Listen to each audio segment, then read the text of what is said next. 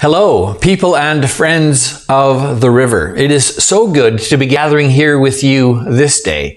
Thank you for inviting me. My name is Dale, Pastor Dale Mellenberg, and it's my pleasure to be speaking with you here today. I'm sorry that I can't be there here in person, but you know, COVID.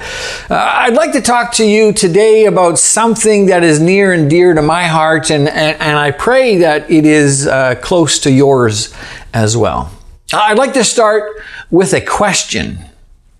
What's in a name? Let me begin with what's in my name. My name is Dale, and I've come to understand that it means valley, but let me give you a little more history. I was named Dale because I have an uncle in Holland, and his name is Thale, T-H-A-L-E.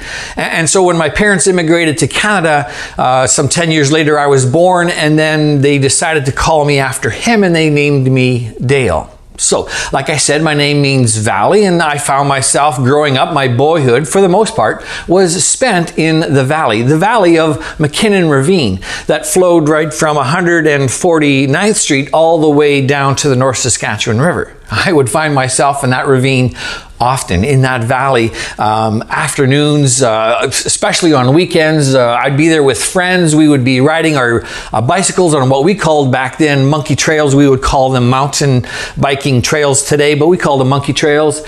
In the winter, we would be there for tobogganing, either directly in McKinnon Ravine or Government Hill, right behind the museum, often spending a lot of time at the museum. And so I just kind of grew up in that valley, I would say. And then as I grew older into an adult, I found myself in valleys of a different nature. I found myself in spiritual valleys, in emotional valleys, in perhaps physical valleys as well. And what I discovered is that Psalm 23 really spoke to me about, the Lord is with me in those valleys. And I discovered that the soil is actually quite rich there in the valley. And so those valleys have come to form and shape who I am, and the Lord with me, and in knowing that He was with me in the valleys, it just helped to really give me a good sense of my identity, of who I am. And so I kind of live into my name now of the valley. 2 years ago, my second grandson was born, and when he was born, our son announced his name as Braden. Well, I got to be honest with you, I was a little disappointed. I was hoping to find my name somehow, being attached to a grandson, and now this was the second grandson, and I was hoping that it would be, part and parcel of his name. And then to add further to my disappointment was the fact that Braden's grandfather on the mother's side, well, his name is Brad. So maybe you can understand my disappointment in the fact that he was named Braden. But my son went out of his way to pull me aside and say, Dad, I want you to know that the Celtic meaning of Braden's name is, you're probably guessing it, valley. And so, Dad, we specifically chose a name that would speak to both grandfathers, Brad and Dale. And so please know that he is named after you as well. Well, that just kind of brought tears to my heart and joy. And you can imagine, the pride, in essence, that it instilled in me, not just in my grandson, but more so in my son and his wife, as they thought really long and hard about how to name their second son. So I share all of this with you because I'm asking the question, what's in a name? What's in your name? What is in the name the river? That's what I would really like to address here today. What's in the name the river? Now, before we dive into it, so to speak, let's just pause for a moment of prayer, shall we? Heavenly Father and gracious Lord, we pause. We just acknowledge your presence here with us, and we pray that you would reveal yourself to us through the text that we have chosen today, and that not just you would be visible, but Lord, that we would also discover who we are as we stand before you. Would you do that for us here gathered this day? Amen. I'd like to take you to Ezekiel. You know, Ezekiel is one of the major prophets in the Bible. It's called a major prophet because it's a fairly lengthy document, a book that he wrote. Kind of like Isaiah and Jeremiah, they're called major prophets, more so for that reason. I mean, they have good message, don't get me wrong, and sort of the minor prophets, but Ezekiel is what they call a major prophet. And he paints a picture of a river that flows from the temple of God. A river that grows deep, you know, from ankle deep to knee deep to waist deep to so deep that you have to swim in that river. Now, this river is flowing out of the temple. It comes out of the south side from the underside, but this river is flowing eastward. The temple faces eastward. The river goes out from the temple, out from the south, but it flows eastward. So let's read the text in Ezekiel 47, verses 1 to 12. Ezekiel 47, verses 1 to 12. This is Ezekiel describing a vision that he had. And he continues to say, "The man brought me back to the entrance of the temple, and I saw water coming out from under the threshold of the temple toward the east, for the temple faced east. The water was coming down from the south side of the temple, south of the altar. He then brought me out through the north gate and led me around the outside to the outer gate facing east, and the water was flowing from the south side. As the man went eastward with a measuring line in his hand, he measured off 1,000 cubits. 1,000 cubits is about 1,500 feet. And then he led me through water that was ankle deep. He measured off another 1,000 cubits, and he led me through water that was knee deep. He measured off another 1,000, and he led me through water that was up to my waist. And he measured off another 1,000, but now it was a river that I could not cross because the water had risen and was deep enough to swim in. A river that no one could cross. He asked me, 'Son of man, do you see this?'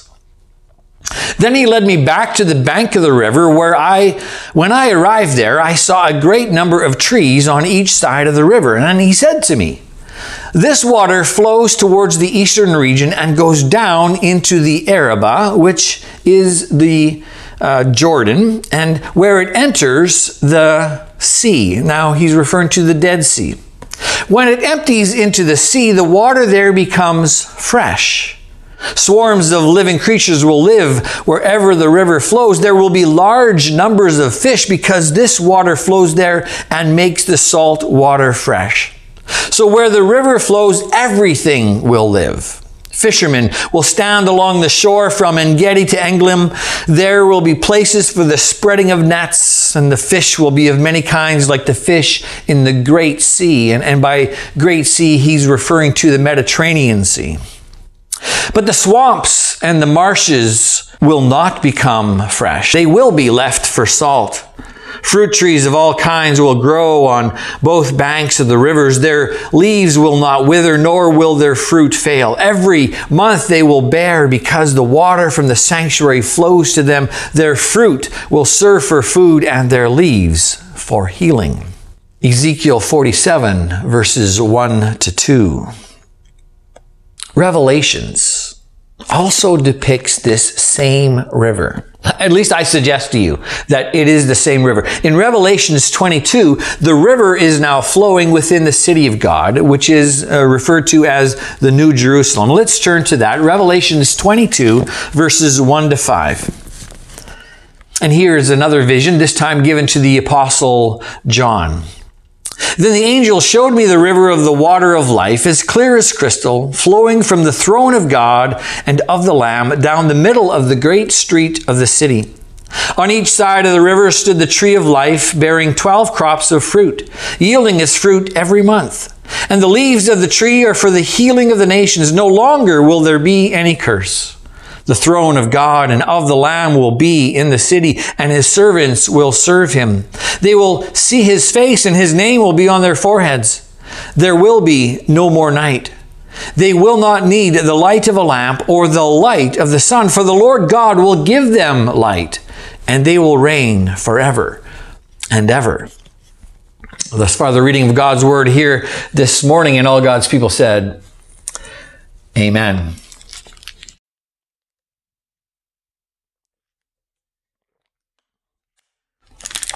Both rivers that are depicted, Ezekiel, Revelations, both rivers are flanked by the trees of life. Ezekiel says that there are many fruit trees on either side of the river, and these trees offer their fruit 12 times a year, and the leaves are good for healing. Revelation says that there are two trees, one on either side. And likewise, these trees have 12 harvests per year. And likewise, their leaves are good for healing, for the healing of the nations. Lou Vandermeer, the professor teacher of the God Wins study series, he states that the river in Revelations is the fulfillment of the prophecy in Ezekiel. Lou then further suggests that the river is a picture of the church. The church flowing from the temple of God, the church flowing within the city of God, the church flowing with trees of life on either side of it. Now, I'd like to take a closer look at this river. I am curious. I'd like to look closer to see if there is any resemblance to church. As I look at the river, there are two initial aspects that I would like to draw your attention to. And the first is the church. The first is that the Revelations, the city of God is where we find the river, and the city of God is built on the foundations of the apostles. Revelations 21 verse 14, which we did not read, but says, the wall of the city has 12 foundations, and on them are the names of the 12 apostles of the Lamb. The apostles, the disciples, the ones that started the church. So this, both Lou and I suggest to you, is suggestive that the city of God is built on the church which the 12 apostles went out to build. The New Jerusalem, the city of God, which will be our eternal home, is the result of the work of the apostles in going out to all nations.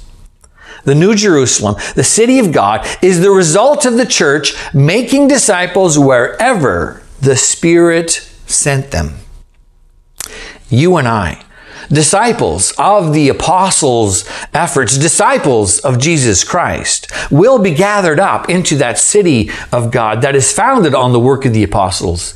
That is the hope to which we look. Are you catching the significance of this? The new heaven and the new earth and the gathering of all the saints are the direct result of each and every church that ever has been and ever will be. Church is an important factor in the intentions of God for the world. The second aspect that I'd like to highlight for you is about the river, and that it is flowing eastward. Eastward, Ezekiel says the river is coming out the underside, but it is flowing eastward. Eastward is the direction that the temple faces. Now, have you ever noticed in the Old Testament that the gates of Eden were facing east? Genesis 3 verse 24 says that after God drove mankind out of the garden, he placed them on the east side of the Garden of Eden. A cherubim with a flaming sword guarded the way to the tree of life. The garden faced eastward. Later on in Genesis, we see that Adam and Eve and all of humanity after them continued to move eastward. Genesis 4 verse 16 says, so Cain went out from the Lord's presence and lived in the land of Nod, east of Eden. Eastward is the direction that humanity spread, away from God. Symbolic of moving away from worshiping God, they moved eastward. In Genesis 11 verse 2, sometime after the flood, we read that as men moved eastward, they found a plain in Shinar and they settled there. And there they built the Tower of Babel. The Tower of Babel has since become the pinnacle of depicting the waywardness of humanity away from God. East of Eden, away from God, they tried to make a name for themselves. And from that place, God scattered them all over the earth. East is the symbolic direction away from God. And yet east is the direction that the garden faces. And east is the direction that the temple faces. East of Eden, east of the temple, is where you will find the river and the trees of life. East is the direction in which the river of life flows. And the significance of that is that it symbolizes the direction in which we, the church, are to flow. So the two aspects that I wanted to highlight are these. First, that the Revelation city of God is the direct result of the apostles, and where the church, that is the river, is now flowing within the city of God. And second, the Ezekiel river of life is the church flowing eastward towards all of humanity. Put these two together, and I think we begin to see not only our purpose for church, but also what we are to be doing as church. The church is to be going out from the temple of God. That is the purpose of church. The church is to be bringing life to all of humanity. That is the doings of church. And the church participates in the mission of God when it works eastward into fallen humanity. So the river is the church in God's redemptive plan to reach all of humanity, which brings me to three more details that I would like to point out. Three more details before we see how all of this lands on the ground, before we see how all of this applies to us. So let us look at the three depictions of life as shown in the text. The first aspect of life is depicted by the trees. Originally in the Garden of Eden, there was only one tree of life, and in Ezekiel there are many trees of life, and in Revelations there are two trees of life. Collectively, these trees symbolize the life-giving nature of the church. The trees get their nourishment from the river's water, and the trees give fruit for food and leaves for healing. The river is the second aspect of life depicted in our text. And we know that Jesus is the living water. He is the waters within the river. And in Ezekiel it says that this river, this water of life, will revive that which was dead. The Dead Sea will become fresh and alive again. Swarms of living creatures will live where the river flows. People will stand along the shore and reap life, food from the river. And I imagine people of every tribe and nation coming to the river, all excited and throwing out their lines, eager to catch fish. The river of life is full of life. Fish. And thirdly, it is the river that gives life to the trees of life. Can you see the effect of the river on life? To use the words of the angel, sons and daughters of humanity, do you see this? Isn't it great? The river is the church, and God uses the church to bring the life-giving water to flow east to all of humanity. This is our purpose as church, to flow eastward. The river is the water that causes the trees to live, and the trees are to give its fruit in season and to give their leaves in and out of season. That's an amazing thing. But this is the doings of the church, to share of the life that we have been given. Yes? Can I hear an amen? Yes, thank you for that. So let's summarize quickly. Three things that we know about church from our text. First, the church is the tool of God's redemptive plan. Second, the church is to go out to the nations eastward. And third, the church is to bring life everywhere it goes. Do you see this? Now, I wonder, if you wonder, are you wondering what I'm wondering? How are we doing in comparison to this depiction of church? Is the river metaphorically facing east? When we scatter after our Sunday gatherings, do we see that we go east towards all of humanity? Or, to ask it another way, Where in the river of life are we? Are we ankle deep, just splashing about, not going very far into the water? We're just, playing a little bit. Or are we knee deep, wading out, perhaps testing the water just a little bit more? Or are we waist deep, venturing past the point of shiver? And you know what I mean by that point of shiver, the shiver point. Because the reason we're at that shiver point is because we are looking to go deeper. Are we so deep that people can swim in the river? I'd like to answer this question with how. How are we to bring life to those who need it? The depiction of the river in Ezekiel provides us with 3 images of how we, the church, can bring life to all of humanity and all of its eastwardness, inviting them back towards the west, if you will. The 3 images are fish, fruit, and leaves. Fish. Are we bringing fish for food to those who are hungry for life? Are we offering the resources that God has given us, and are we offering it out to the world?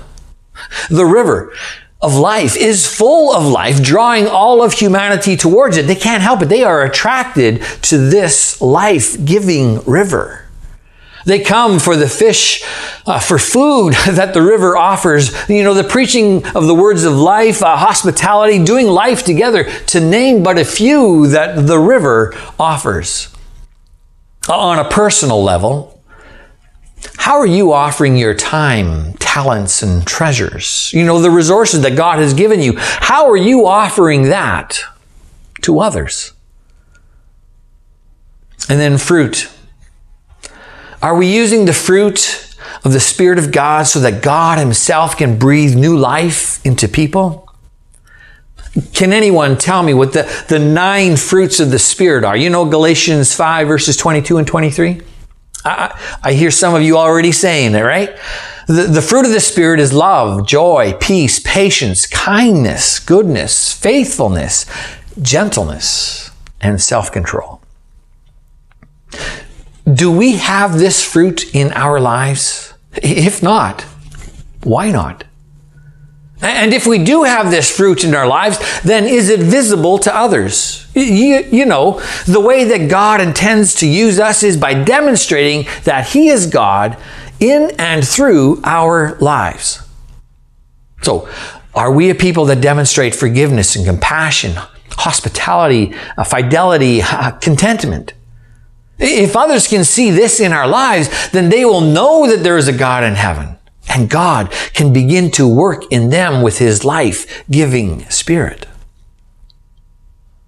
Where the fruit of the knowledge of good and evil in the Garden of Eden was appealing to humanity, it offered death. Now the church is to be appealing to all of humanity, offering the fruit of the tree of life. God is redeeming the fruit for His purposes. Do you see that you have been redeemed for God's purposes? And lastly, leaves. Are we bringing the leaves of the trees as a healing balm to the nations? If there is one thing that I would say that our nations need healing in, it is in relationships. God has designed us for relationships. First of all with Him, and then with each other. The one must be first before we can truly have the other occur. Too often the church has offered programs for consumption like a transaction that is superficial. We need to move towards ministries of relationships where the river flows deep and strong. God has been wooing us ever since creation. Do you know this? God wants us to be in relationship with Him. Every story in the Bible speaks volumes of His love and His compassion, displaying His intentions for the world. And I am telling you that the world wants it and needs it, but they may not know it. And that's where we come in. Church and our relationship with God and with each other is a healing balm for all nations. And at the risk of being redundant, if others can see this in our lives, then they will know that there is a God in heaven. So what's in a name? What is in the name the river? I hope you have been seeing yourselves in the river of life. As I gaze upon the history of the river, I see that you have offered life in many forms. Worship and preaching the word as a given. At the heart of the river is a desire to expand God's kingdom here on earth. You have planted 4 churches, which takes courage and sacrifice. You have offered people a place to belong where they can contribute, where everybody knows their name. You have suffered alongside those who suffer injustice. Through your social justice network, you have given people dignity and value. You have given them life. It seems to me that you have captured well what it is that the Lord requires of us. Micah 6 verse 8. To live with integrity, to love with mercy, and to walk humbly with our God. Church is God's design to reach all of humanity, and we are the church. The river is the river that carries life to all peoples. And that life is Jesus Christ. We bear witness to Christ in all that we do, to all those around us. And the church, that is us, the river, demonstrates that life by our fish, our fruit, and our leaves. May we be so blessed. And at the risk of using lyrics from an oldie but goodie song, Shine Jesus Shine by Crystal Lewis, and I'm not sure if it's a hymn, and Josh, forgive me, but the lyrics go like this. Flow, river, flow. Flood the nations with grace and mercy. Send forth your word, Lord, and let there be light. May we be so blessing. Amen. Please join me in prayer. Lord, you have shown us what church is to be all about. You have shown us your purpose. You have shown us our purpose. You have shown us how we are to be the church. Thank you for drawing us into your mission here on earth. Thank you for asking us to be your love and your light to a world in need. We are honored that you have asked us, Lord. We accept. So be with us in our scatterings. Be with us in our daily lives. Help us to shine your light to others, that they may see our lives and that they would know with certainty that you are our Father in heaven. Thank you for your Son, Jesus Christ, who came to show us how to live. In his name we pray. Amen. I'd like to draw from James 4 verse 8, where it says, draw near unto God and he will draw near unto you. Do you catch that flow? Draw near unto God and he will draw near unto you. And so it has become one of my favorite sayings of blessings and well-wishings, if you will, is that may you always find God finding you. So go now, swim in the river of life and bless as you have been blessed. Amen. Until next time.